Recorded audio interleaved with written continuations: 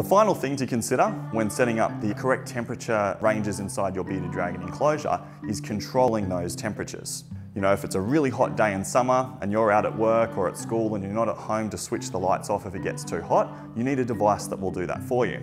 And that's where this little guy comes into play.